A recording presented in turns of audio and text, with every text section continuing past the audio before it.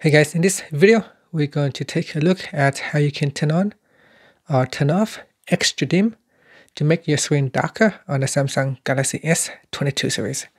First, tap on the home button to go back to the home screen. And on the home screen, swipe down at the top and tap on the settings icon. In settings, go down. And in here, tap on accessibility. Next, tap on visibility enhancements. Then we go down and tap on extra dim.